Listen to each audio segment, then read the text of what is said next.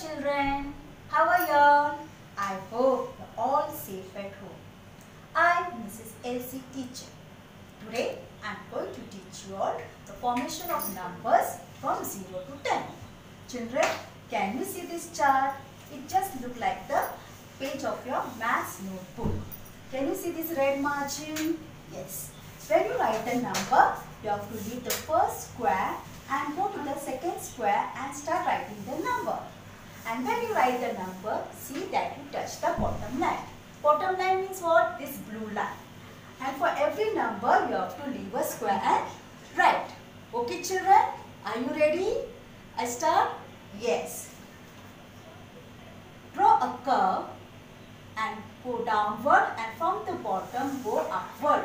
That makes number 0. Now after 0, what number comes? 1. From top to bottom, draw a straight line. That makes number 1. And after 1, what number comes? 2. Yes. Draw a curve, slanting line and a sloping line. That makes number 2. Very good. Now after 2, what number comes? 3. Yes. Draw a curve and from the center, draw one more curve. That makes number 3. Now after 3, what number comes? 4. Very good. Draw standing line and sloping line and the middle standing line. That makes number 4. Now after 4, what number comes, children? 5. Very good. Small standing line and draw a curve till the bottom, and from the small standing line draw a sloping line. That makes number 5. Now after 5, what number comes? 6. Very good. Draw a curved line and from the bottom draw a circle inside it. That makes number 6. Now after 6, what number comes? 7. Very good.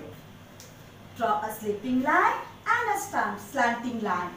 That makes number 7. Now after 7, what number comes?